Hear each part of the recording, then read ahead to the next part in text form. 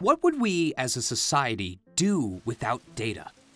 Whether it's about demographic change, a new treatment's health risks, a target market's cravings, or the latest fake news, data and statistics are the key ingredients for scientific advancement, entrepreneurial endeavors, democratic discourse, and policymaking. Data allows for informed decision-making in a complex world. But dealing with data is hard. Can you always tell fact from fiction? Or fact from emotion? Or sound generalization and categorization from manipulation and exaggeration? Can you still trust data?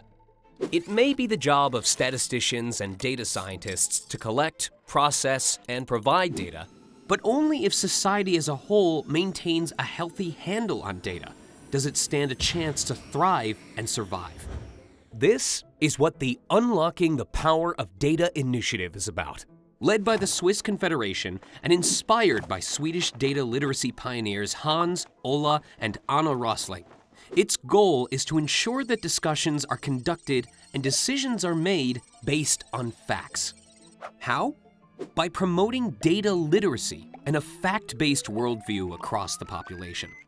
By bridging the gap between the statistics and data community and everyone else, and by helping specific data ecosystems advance and improve. But what does the Unlocking the Power of Data initiative, in fact, do? Right now, there are 6 areas of focus, so-called work streams. 1. Data literacy. Dealing with statistical information does not come naturally for human beings. The first work stream aims at improving everyone's ability to understand data and at making data more accessible. 2. Financing data.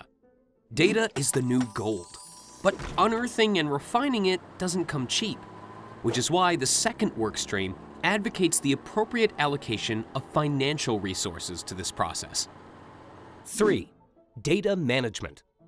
If something has to go well, you need someone in charge. That is why the third work stream promotes assigning so-called data management in the public sector, an already common role in large private organizations.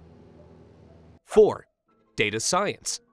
The initiative's fourth work stream aims to encourage members of the public sector to get acquainted with the basics of the ever-evolving science of data, because only those who know how to use data as a resource can unleash its full potential.